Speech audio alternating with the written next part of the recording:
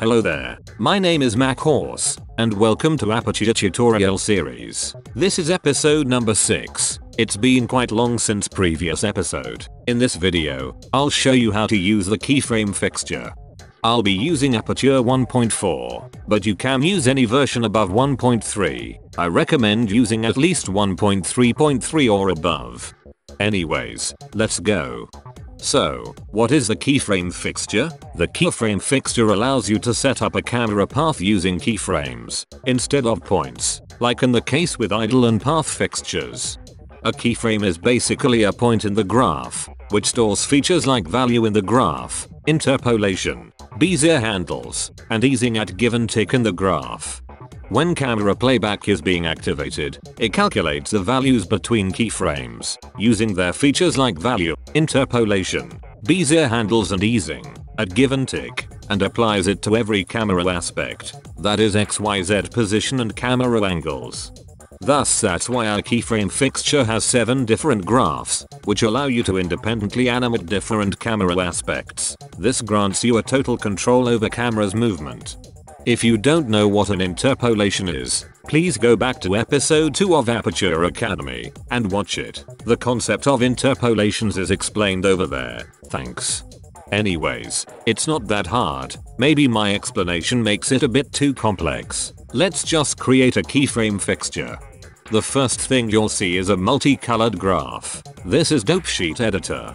Here you can move around keyframes and change their interpolation and easing.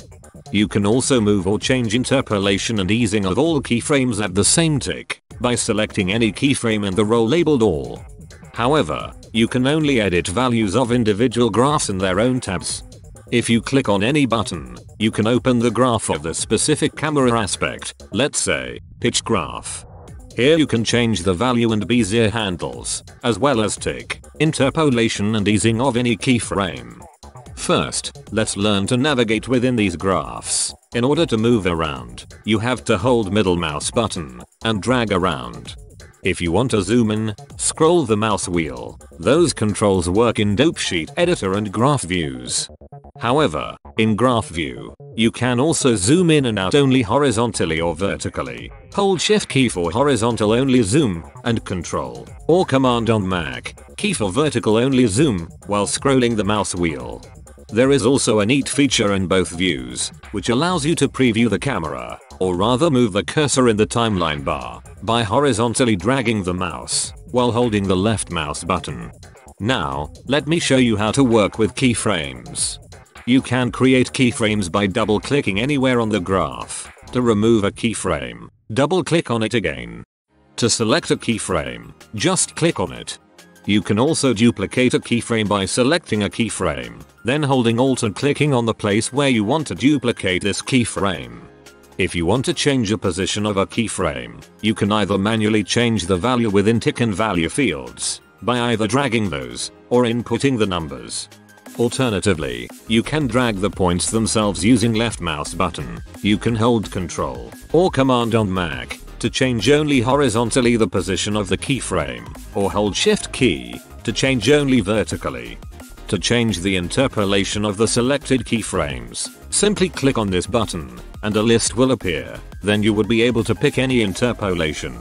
Quadratic, cubic and exponential interpolations also support different easing modes. Easing mode affects the acceleration of these interpolation. Experiment with it. These operations work both in Graph and Dopesheet editor. And finally, let's take a better look at Bezier interpolation. When you enable it for a keyframe, it will show handles on the current and then next keyframe. With these handles, you can adjust the curve by dragging them, which grants you a total control over the curve. As well as with keyframes, you can use Ctrl and Shift to limit vertically and horizontally the dragging.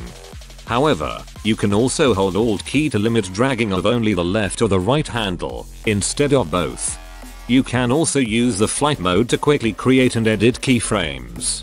When you enable flight mode somewhere in the graph, where there are no keyframes at given tick, it will add new keyframes to all graphs, and it will continue updating the values when you fly around.